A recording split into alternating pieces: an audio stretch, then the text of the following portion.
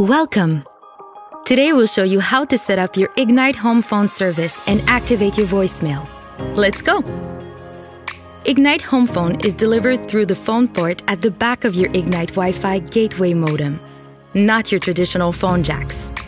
Before you begin, make sure your gateway is set up. Plug the phone line into the top left phone port on the back of the gateway. The port at the top right is not active. If you're using a cordless phone, complete any setup instructions from the manufacturer. A cordless phone base unit with multiple handsets is an easy way to enjoy Ignite Home Phone service in different rooms throughout your home.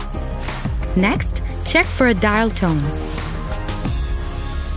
If it's not available, just unplug your gateway power cord for 10 seconds, then plug it back in. Once you hear a dial tone, you're ready to set up your voicemail. First, dial *98 on your home phone. Then, enter your temporary password, which is the last 4 digits of your home phone number. Continue by following the prompts to set up your password, name, and personal greeting. That's it!